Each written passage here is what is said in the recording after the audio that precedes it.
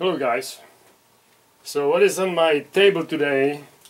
It's it's a big mess, I know.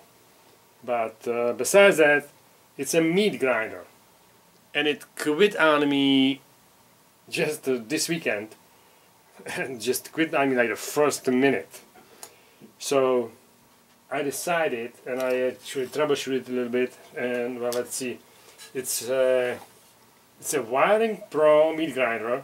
And it's supposed to be the Wiring Pro 855, which I don't see anywhere, but that's what it's supposed to be. It should be actually pretty decent one,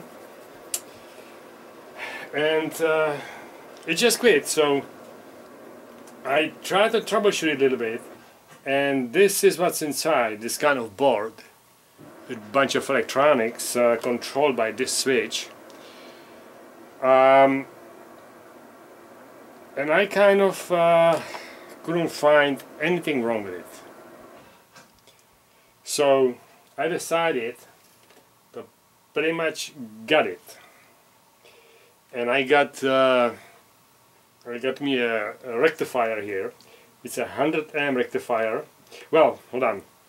Before I go there, I find out that this has actually DC motor.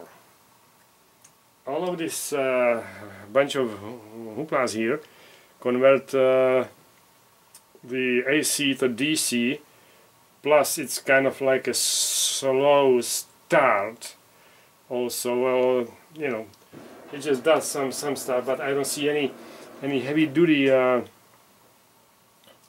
rectifier here that would actually control the motor. So I got myself actually pretty heavy duty rectifier. It's a 100 amp rectifier right here, and I just got this thing out. I take the switch out, I install this is a low voltage switch, and I install 125 or 250 volt switch here, and wire it to the rectifier, and the puppy is ready to go.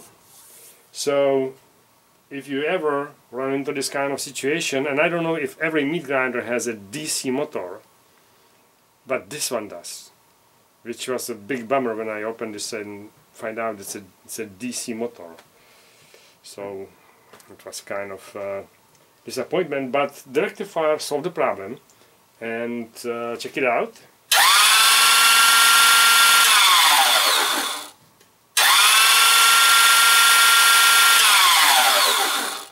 It doesn't have a reverse. I would have to get another switch, a different switch here, but I never actually used the reverse for I don't know how many years I own this. So cheers to that.